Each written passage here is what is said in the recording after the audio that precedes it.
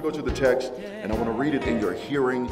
You remember it. It is us moving on from where, I suppose, a springboard where we've been in terms of service and work in Christ, washing the disciples' feet. So we're there in John 13. What a privilege to finally hear Jesus now speaking to believers. And the text says, now before the feast of the Passover, when Jesus knew that his hour had come to depart out of this world to the Father, having loved his own who were in the world, he loved them to the end. During supper, when the devil had already put, you remember that, had already put into the heart of Judas Iscariot, Simon's son, to betray him, Jesus, knowing that the Father had given all things into his hand, and that he had come from God and was going back to God, verse 4, rose from supper. He laid aside his outer garments, and taking a towel, he tied it around his waist. Then he poured water into a basin and began to wash the disciples' feet and wipe them with the towel that was wrapped around him. You may be seated in the presence of the Lord. The grass withers and the flower fades, yet the word of our Lord shall stand forever. God, open our hearts and our minds. Let us receive what it is you are saying to the church. In Jesus' name we pray, amen. As I mentioned before, it is my desire to teach in this moment, particularly in a didactic fashion. I want to go over some doctrine today, having already set the foundation for this text. I really want us to dig in and go just a bit deeper, because the application process of knowing the Word of God becomes the most important after you have heard the Word of God. And so you get comfortable. Just listen as I teach you the Word of God. And my prayer is that God would press it deeply on your heart. You remember coming to the text, and we said that Jesus' life was marked by service. It was marked by work. And I want to say that, in particular, in Christendom, one of the problems with serving people, one of the problems with working, is that by and large, when you hear that in the context of Christianity, you get this idea that you're supposed to be a doormat. That is to say, I serve in the church and I allow people to walk over me. I go home and I allow my children or my husband or my wife to just walk over me. I go to work and I serve and I just let people do whatever it is they want to. Brothers and sisters, that's not the case. That is not a scriptural understanding and reference for service in the Bible. The way, or the reason rather, that God, through Jesus Christ is able to serve, it was because of what he knew. There are some things you must know in order to properly perform the task of service. You remember, as we talked about before, that Jesus knew where he came from.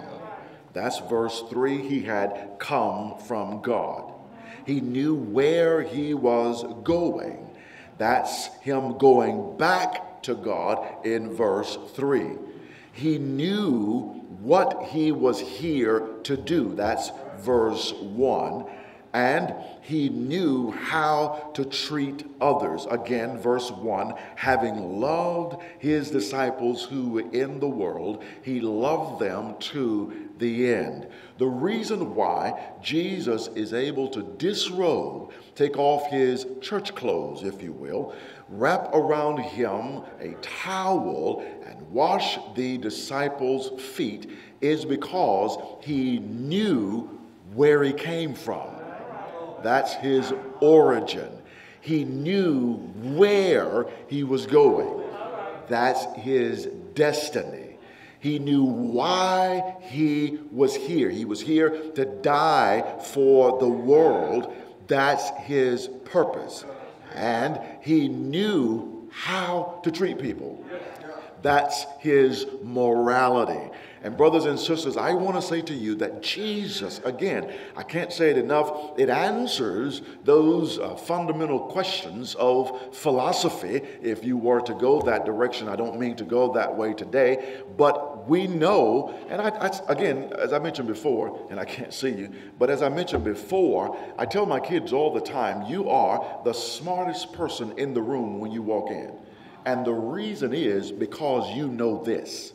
You know where you came from, you know where you're going, you know why you're here, and you know how to treat people. This is according to Scripture. That's why Jesus is able to bow down and wash the disciples' feet. And I suggested to you on last time that this is why you can serve. You can serve because you know where you came from. You know where you're going. You know why you are here, and you know how to treat people. It doesn't matter how they treat you. It doesn't matter how they look down on you. What they do is inconsequential. I mean, sure, you keep yourself in a position where you're not going to get hurt and people are not going to do those types of things to you. But ultimately, it doesn't matter if you have an attitude. It doesn't matter if you say, hey, you are supposed to wash my feet. It doesn't matter if they say to you, hey, I got this callus over here. I need you to rub that extra. I've been on my feet all day. I need you to massage that. It doesn't matter what they do, what they talk about in service. You know who you are. That's the deal, and that's how we serve. And brothers and sisters, we say that as a result of that, Jesus was able to rise from supper. This is what he did. It's right there in the text. He lays aside his garments. He takes a towel, wraps it around his waist, pours water into a basin, and washes the disciples' feet. And again, as I mentioned before, as we go through this text, homiletically and arranging the text, the verbs here are all in the present tense, which means that it says that Jesus lays aside, he rises. And so that action in that moment, which suggests to us that you and I ought to be presently in the process of serving. And the reason why you and I can serve is because we know where we came from, where we're going, why we're here, and how to treat people. Brothers and sisters, I mean to say to you in no uncertain terms today, I don't know what you think about it, but you need to understand that everybody in this house is a slave. And if you thought differently, then you have it twisted. When we come to Jesus Christ, we come as his slave. Now, when you talk about service and serving, you have to understand that as a slave, as a servant, you actually have no say. Those of us who've had the opportunity to serve in the military, we understand that Uncle Sam owned us. Uncle Sam told us where to go, how long to stay there, how much to eat, where to sleep, dictated everything, how long to sleep. We belonged. Before we could leave and go anywhere outside a 50, 100-mile radius, we had to ask Uncle Sam if it's okay for us to go. And you could actually get in trouble for harming yourself. You're out doing something silly, riding a motorcycle too fast, jumping off a building, swimming or something, and you injure yourself. You have injured Uncle Sam's property. And I mean to say to you, brothers and sisters, that you have been drafted into God's army. You no longer belong to yourself. You have been bought with a price. We belong to God. I say to you that everybody in here is a slave. And if you thought differently, you've got it twisted. I want to go didactically through the Old and New Testament to paint this picture for you, because when we come to the text, there is no doubt that Jesus served. He washed the disciples' feet, but in particular, the word serve, service, work, these terms do not appear in the text, but I don't think I'd get any argument from people in here to say that Jesus served the disciples. He comes to this place of service because this is not just a textual idea. It's not just something that happens in the context of that particular event, but it's all through Scripture. The word for serve, service, or servant is translated in that way some 1,100 times in the Old and New Testament. And parenthetically, my brothers and sisters, let me say this. There were several times in the Old and New Testament where the word slave is supposed to be translated, and they translated it to servant because of the times, particularly related to slave trade. They did not want to offend anybody, so in the translation they put servant there, and quite frankly messed a lot of us up. And again, here we are again today, and we hear all of the racial tensions that's going on, and nobody wants to talk about being a slave, but you need to understand that if you are saved, you've been bought with a price, you are a slave of Jesus Christ. And listen, one of the pictures, one of the motifs of redemption is the marketplace. As I'll get to momentarily, Jesus says he came to give his life as a ransom for many. Quite frankly, brothers and sisters, you and I were on the marketplace at the block there, standing up, and we were being sold into slavery, and God comes in through Jesus Christ and buys us back. He redeems us. He pays the price, and I'm telling you that we owe our lives to Jesus Christ, and like it or not, whether they translated it properly or improperly, or whether you like the term or not, you are a slave.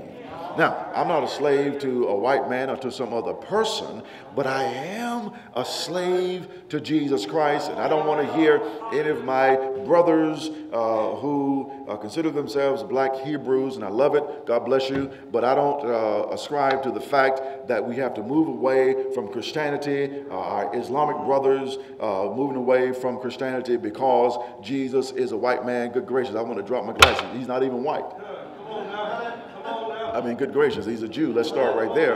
But let's start with that and simply say that I am not submitting myself in particular to that particular ethnicity. I'm submitting myself to Jesus Christ, who was born in the flesh. And so I simply say that, brothers and sisters, I need for us to get a hold to that today, that we are slaves. And so when we come to this idea of slave or servant in the Old Testament, it had to do with action and obedience. You can't have a slave who does nothing. Good gracious, I wish I had time to stop there, but I got to move on. There are a lot of people who would claim that they are saved, that they know Jesus Christ, but they do nothing. You can't have a slave who does nothing, because if you don't do anything, you automatically are disobedient. Therefore, you're not a slave.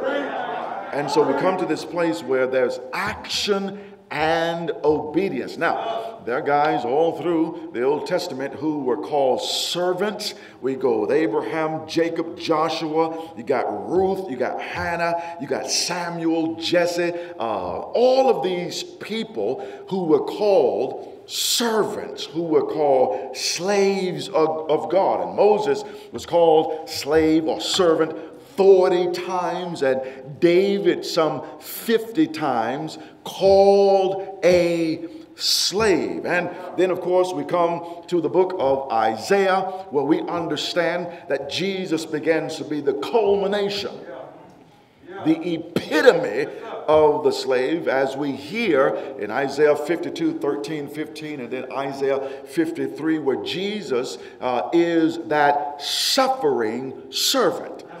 So that Jesus identifies, even in the Old Testament, with this motif of service. When we come to the New Testament, there are two words in particular, doulios and diakonos, and you don't have to worry about that. I don't care about it anyway, but I want to tell you what they mean. Essentially, when the New Testament talks about service, talks about servants or slaves, it has to do with this context of master-servant. This idea that I am a slave and I belong to somebody. The other idea is waiting on tables. That is, I am working, I am doing something. And I want to say to you, brothers and sisters, that you can't divorce Savior with Lord. God is our Lord. When you come to the first book of the Bible, what you hear, and look, I know that some of you don't enjoy the kind of teaching. Won't you just nudge your neighbor there, wake them up? Some of y'all went to sleep on me here, and I want to wake y'all up. And don't edit this out the tapes, because some of them probably sleep as well. But I want you to hear me when I say that this idea of lordship salvation. Listen now, people want to say, hey, look, he is my Savior, but I can do whatever I want to do. That does not work. It does not jive with Scripture. If he is your Savior, he is also your Lord. Early in the book of Genesis, what we have is the Lord identifying himself. His self-identification is this: Lord God. That's who I am. I'm Lord God. And when Satan shows up, talks to Eve as a serpent, he says, didn't God say? God identifies himself as Lord God. Satan said, didn't God say? Lord has to do with the relationship. God has to do with the religion.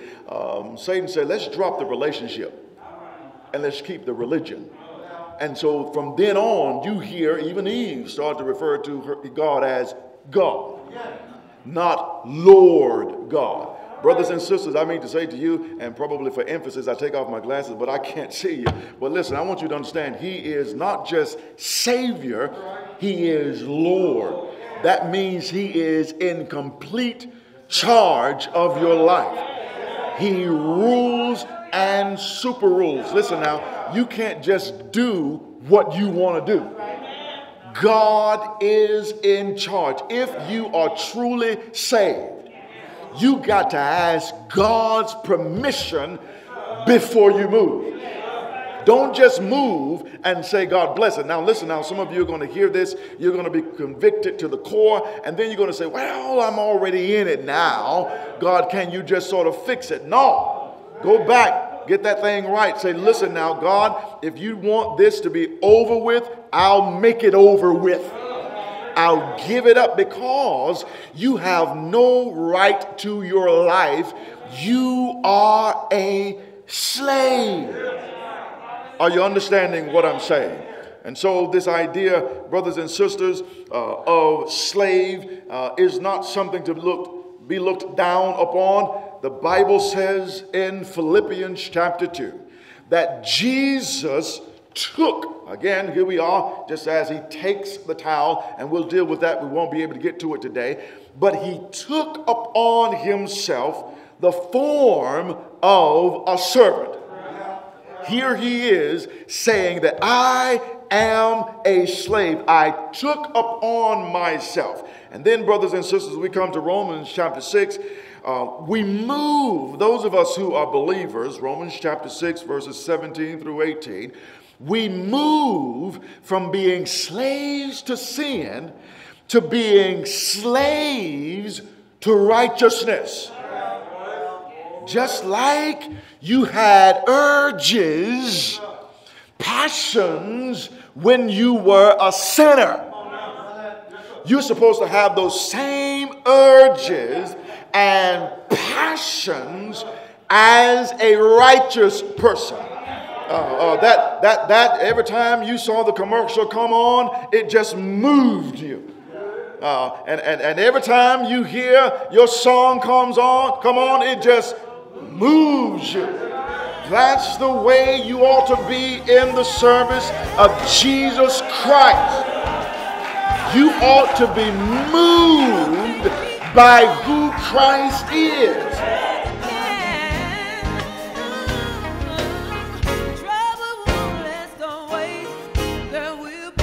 I want you to understand that if you thought you were something else other than a slave, you got it twisted.